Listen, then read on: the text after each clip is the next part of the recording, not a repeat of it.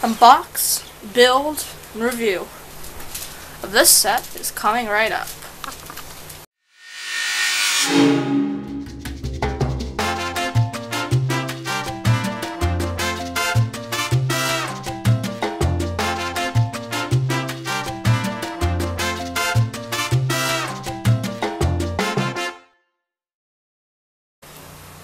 Hello everybody and welcome to The Brick Show. I'm Aiden, and today we are going to be building, reviewing, and also unboxing the 75300 Imperial TIE Fighter. This set is recommended for ages 8+ and has 432 pieces along with 3 minifigures. I think this set is worth the $40 price point, as you do get 3 nice minifigures, which is normal for a $40 set, I would say. And you also get a build that I don't know if it's going to be good because I haven't built it yet, but you never know. So let's get to unboxing. To unbox it, unfortunately, there are thumb tabs, which I do not like, as you probably know already. I just don't like thumb tabs. I think they're horrendous, and they just totally ruined the box. But that was relatively painless, and then you see the contents of the box. Pull this stuff out. That's everything in the box. We'll take a look at the box in a minute. It seems you have 3 bags, and no sticker sheet, looks like. No sticker sheet and instructions. So I'm going to build this up, and we'll get to the review after we take a look at the box. So the box is not the greatest thing in the world. It does show the TIE Fighter pretty well. You have your 3 minifigures on the bottom, which are nice, but that's standard. Your set information is up here. The LEGO Star Wars logo and Darth Vader. Side box art, you get a picture of the TIE Fighter. And then the back of the box shows the features of the set. And it shows how the cockpit can open, and also shows the spring-loaded shooters. And again, with the thumb tabs, just really kind of damages the box, which I don't like, but oh well. Looks like you can play it in the Skywalker Saga, if it ever comes out.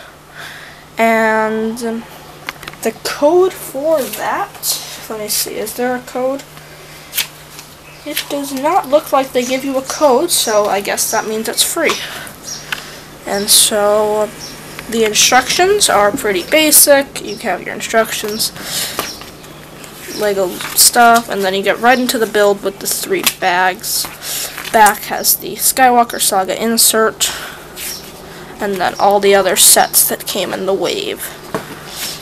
And then just the build. So I'm going to show you the build right now. One last thing before we take a look at the TIE Fighter. We're going to take a look at the minifigures. So over here you have your droid minifigure. It's called NIL-8. So it is named, but I don't think it really needs to be named. Let's let the camera focus. Not really focus. But yeah, it has some colored wiring on it. Some great detail. And the head is on right. It just doesn't really look right almost. It's so black that it doesn't really look the greatest. Even if I put my hand, it still doesn't. Looks better in person. Nice leg printing. The TIE Fighter pilot, you obviously need to be able to pilot your TIE Fighter. And this TIE Fighter pilot has plenty of torso detailing, some leg printing, and the helmet is very nice. The face is removable to see this not angry clone face, but a more of a, let's just say, content clone face. And then there is some back printing on this one, and you get just a little bit of back printing. And then the face does show through a little bit when the camera focuses on that. Let's see, will the camera ever focus? Oh well, that's not going to focus. I'll show you the back printing on all of them in a minute. And then you have a stormtrooper. that is just your run-of-the-mill stormtrooper, pretty much. The armor, nothing to go to the store about, really. Kind of has a Luke Skywalker face on it. The TIE Fighter pilot looks like Han Solo, so I guess maybe that's Luke and that's Han, but you never know. Probably not, but that just kind of reminds me of that. The face is just kind of eyebrows, brown eyebrows, and then the helmet just goes back right on. And then let's turn this around and just show you the back printing. The back printing is pretty good on all of them. And luckily there's no capes to take away from that back printing, so you will always see that back printing. Now let's get into the TIE Fighter finally. So here is the TIE Fighter. This was a pretty easy build. It took me probably about 40 minutes to build. It's definitely, yeah, it's not hard to build, but it is very, very repetitive. You build the wings twice, obviously, and then you build a lot of stuff at least twice, sometimes 4 times. So it is a very repetitive build, and not the build you want to do. I'm fixing the dish to the correct orientation, like it actually should be, I think. But, yeah. So, the features of this set are not the best, but there are 2 main ones. You can open up the cockpit and place your TIE Fighter pilot in it, and then close it up.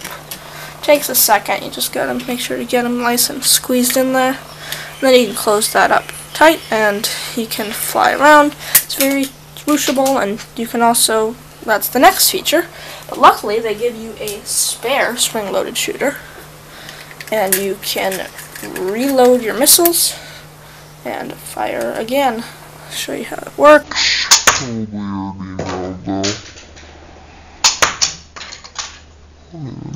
Saw that, but let me try one.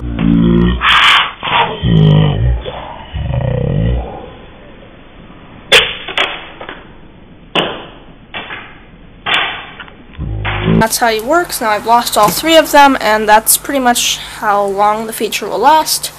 But it's good. I personally don't keep them in. It looks good, I don't want to launch them out accidentally. The wings themselves are very detailed and definitely represent the TIE Fighter.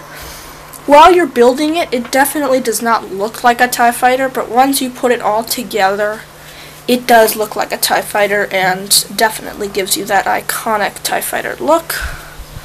The wings, oh, that's actually on wrong, but that dark gray doesn't bother me that much.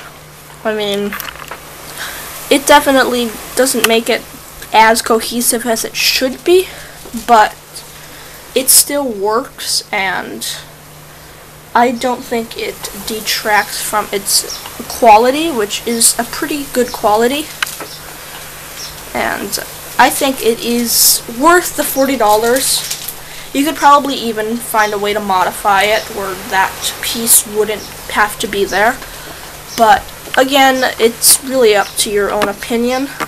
I personally don't really care as much. It definitely does not look the greatest, but I can live with it, and that's what matters. Is it worth the $40? Yes, it is. This is definitely great for army building. You get a stormtrooper, which is always great for army building, so you can grow your stormtrooper army as well as your TIE Fighter army. So if you buy 5 TIE Fighters to just have an army of them, you get 5 stormtroopers as well. That's a squadron of stormtroopers, pretty much. So it definitely pays to buy multiples of them. I probably will buy multiples of these, probably 2 or 3, but not immediately. They're going to be spaced out, probably one now, one probably later in the year, December, and then probably one next year before it retires, probably. That'll probably be when I buy them. And I will also be modifying the TIE Fighter into a TIE Interceptor, a TIE Advanced, and maybe a TIE Advanced, and maybe a TIE Bomber once I get 2 of them, because I think you would need 2 of them to modify. this set, but overall I think this set is worth it. So go head over to your local LEGO store or online and buy a couple. They go on clearance, which I think they will go on clearance. They won't get super marked down, but they should go for, don't mark my words on this, but $32 probably would be very reasonable to pick this up. That's about, what, 20-30% off. That will probably happen eventually. But yeah, that's pretty much all for today's video. Remember to like, subscribe, share with your friends, and comment down below what you think of this TIE Fighter. And we will see you next time on The Brick Show. Bye for now.